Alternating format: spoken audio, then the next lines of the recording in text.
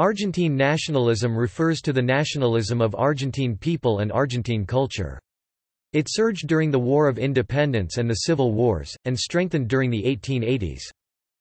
There were waves of renewed interest in nationalism in response to World War II, the national reorganization process and the December 2001 riots.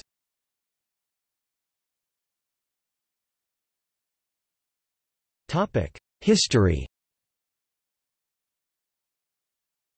Modern Argentina was once part of the Viceroyalty of the Rio de la Plata, part of the Spanish Empire. The capture of the Spanish king during the Peninsular War began the Argentine War of Independence. It was based on the principle of the retroversion of the sovereignty to the people. With the king absent, the sovereignty returned to its subjects who were then capable to rule themselves.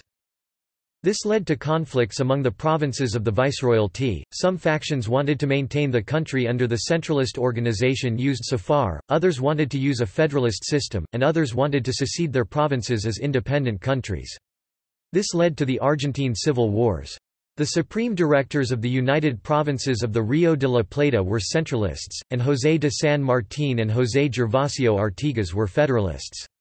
Those groups evolved into the Unitarian Party and the Federal Party respectively. The sense of national unity was increased during the French and Anglo-French blockade of the Rio de la Plata.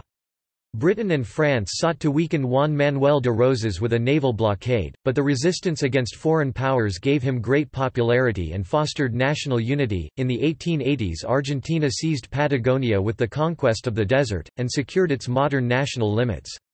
It was feared that the great European immigration wave to Argentina would dilute national identity, so Vicente Quesada and other historians promoted nationalism by establishing the idea of the Viceroyalty as the Grand Argentina, broke into several countries by the meddling of Britain, France and the Empire of Brazil. This perception was reinforced by the diplomatic conflicts with Brazil of the time.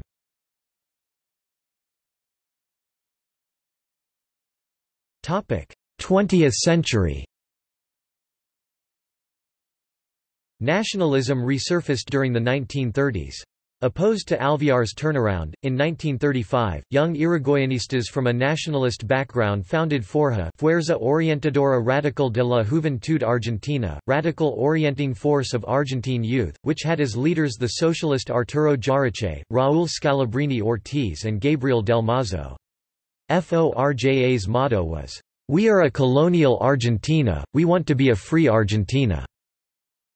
Among other things, FORJA denounced the silence of the government on many problems such as the creation of the central bank, economic sacrifices imposed in benefices of foreign capitalism, petroleum politics, arbitrary military interventions, restrictions to freedom of opinion, incorporation to the League of Nations, suppression of relations with Russia, parliamentary investigations, the Senate crime, etc. and especially during World War II. Those nationalists thought that Argentina had an economic dependence of Britain, and that the country should not help Britain in the conflict but stay neutral. This nationalism led to the Revolution of '43, and during it to the emergence of Juan Domingo Perón. Perón reported the meddling of the ambassador of the United States Sproul Braden in the 1946 election, and won by a landslide. He nationalized several key tools of the economy of Argentina, and declared Argentine economic independence. The analogies between Perón and Rosas became explicit during the Revolución Libertadora, a coup that ousted Perón from power and banned Peronism. Eduardo Lonardi, de facto president, used the quote, "Ni vencedores ni vencidos," Spanish, "neither victors nor vanquished," which was used by Justo José de Urquiza after deposing Rosas in the Battle of Caseros. The official perspective was that Perón was the second tyranny, the first one being Rosas, and that both ones should be equally rejected, and conversely both governments that ousted them should be praised. For this end they draw the line of historical continuity, May, Caseros, Libertadora, matching the coup with the May Revolution and the defeat of Rosas.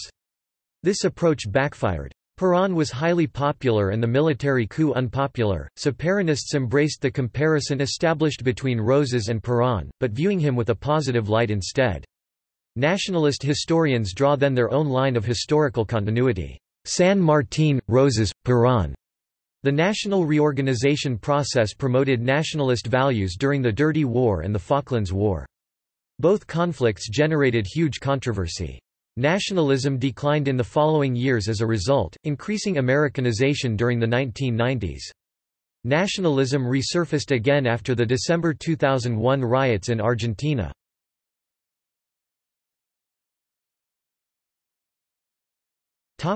See also: Peronism, nationalism, populism. Manuel Galvez, writer. Stereotypes of Argentines.